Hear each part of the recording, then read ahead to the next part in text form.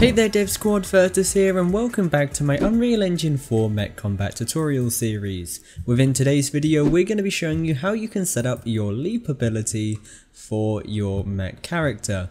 Once again, this is going to be one of your special attacks. The leap ability is going to throw your character in the air and launching itself towards an enemy or wherever it is that you are looking.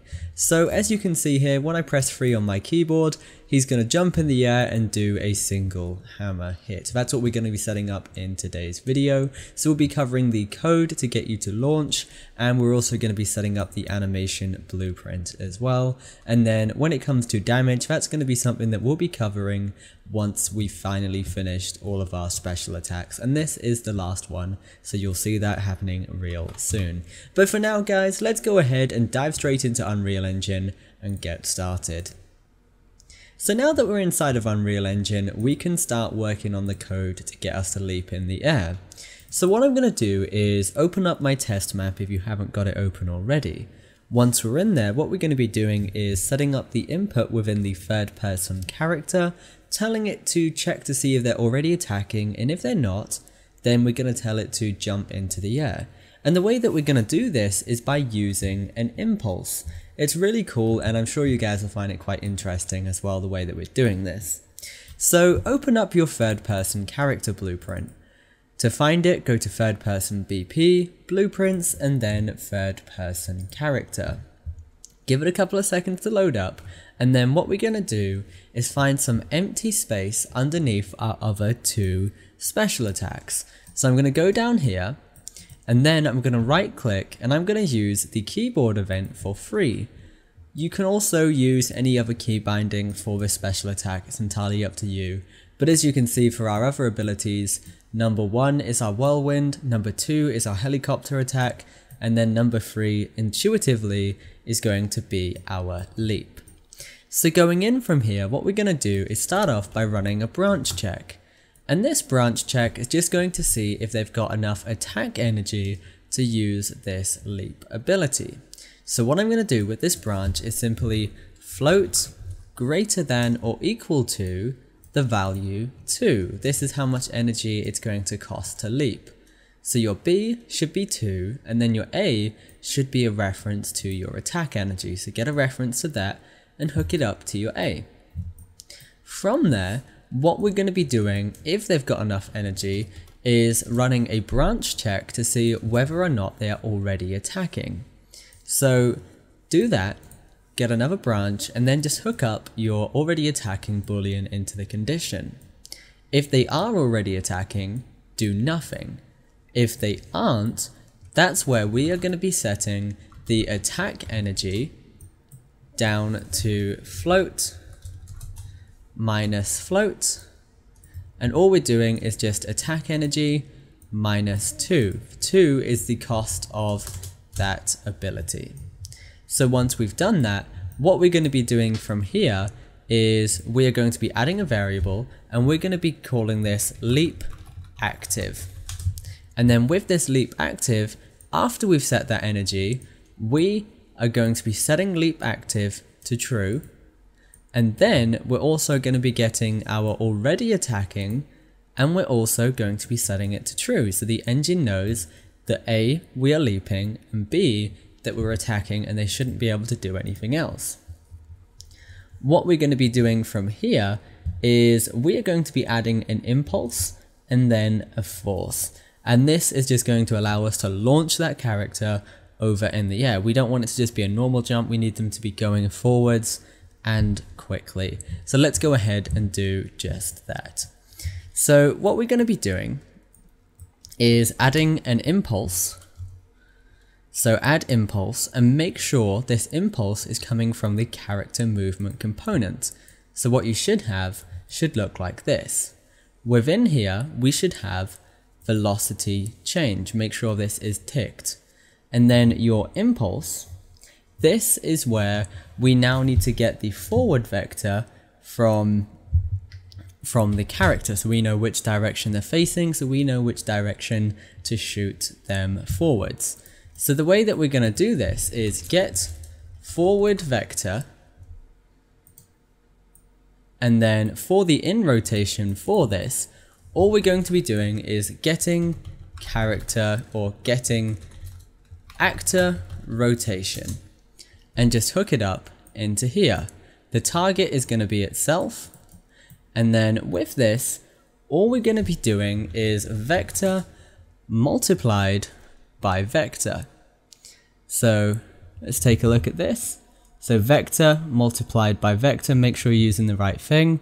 So what you should have here is vector multiplied by vector, and then that should go into your impulse.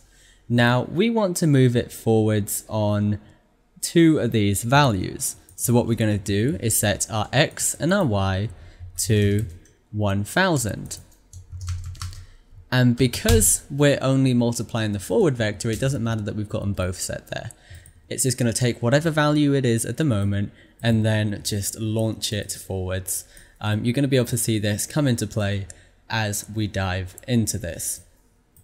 So moving on from there, after we've added our impulse, we're also going to be adding in a force. So drag out from your character component and add a force.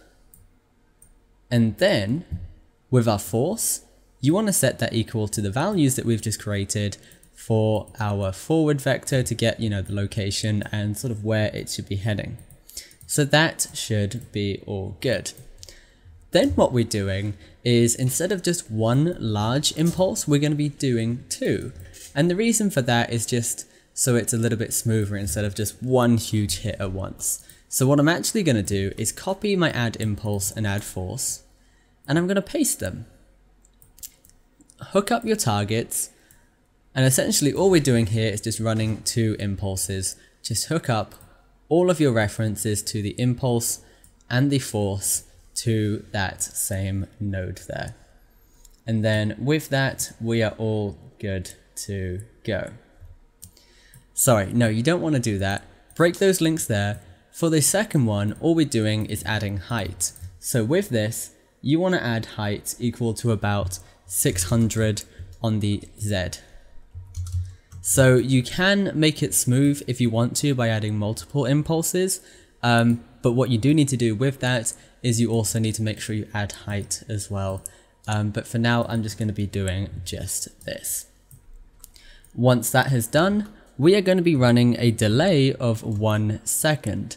This 1 second is going to be the time that it's going to be throwing the player in the air for. After the delay duration of 1 second, all we're going to be doing is simply setting our leap active to untrue and also our already attacking to untrue, so we can then go and use other abilities. So what I'm going to do is just take a moment to go through all of my code so you can see exactly what I've done here. So as you can see, this attack is a little bit more complex than what we've set up before, but I'm just going to go through this nice and quick. So starting off, it's going to check to see if you've got enough energy to use it. If you do, then it's going to check to see if they're already attacking, and if they're not attacking, then we're going to be taking away some attack energy. And then we're going to be setting leap active and already attacking to true, so the engine knows to play the animation and not to play any other special attacks. And then just add an impulse to throw them on their forward vector, and then another impulse to throw them up in the air so they're not, so they come off the ground a little bit. And then after a second, we are just setting these values for already attacking and leap active to untrue, so they can then go ahead and use another attack. So if that's all set up and looks exactly the same as me, select all of this, press C to comment on it, and then just simply give it the name leap attack. And once again, I'm just using this comment box to make sure that our code is nice and clean and we can find it easy later on. So that's all done. If we go ahead and press play, we can take a look at how this is going to look. So if I press 3, you can see it's going to launch me forward. So that is essentially our leap. But what we don't have at the moment is any animation for it, and that's exactly what we're going to set up. So let's go ahead and open up our animation blueprint. Go to Mech Combat, Meshes, Main Character, and open up your Mech_NMBP. Give it a couple of seconds, and then within here, what we're going to be doing is adding in a leap state.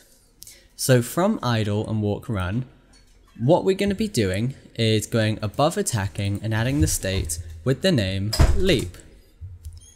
And then with the leap, we want them to be able to go to it from either idle and also from walk run as well. So make sure you got those transitional rules there.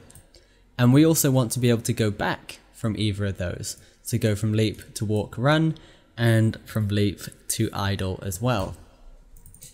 Within our leap, what we're going to be doing is essentially just blending between two different animations to create this. So the first animation we're going to be using is our jump air. So bring this in from your asset browser. And then we're also going to be using our default attack, and we're going to be merging these to make him jump and swing his hammer at the same time. And once again, the way that we're blending these is by using the layer blend per bone node. Base pose is going to be your jump, your blend pose is going to be your attack. Your blend weight should be 1, and then if you open up your details panel for your layered blend per bone node, create a element, and with this, set your bone name to torso. That is the bone at which we are merging these animations, and set your blend depth to 1. Go ahead and hit compile, join these up, and what you should have is a bunch of warnings saying that it's not going to be going into the leap state, so we need to set this up. So going from idle to leap, open this up, and for this we are going to need the variable for leap. So we need to access that from the third person character. So go into your event graph, and then as third person character, we are going to be dragging out, getting a reference to get leap active, and then with leap active, promote this to a variable, and we're going to call this leap active. And then just drag it up and use it just like that. Perfect. And hit compile. So now we can use this as part of our transitional rules.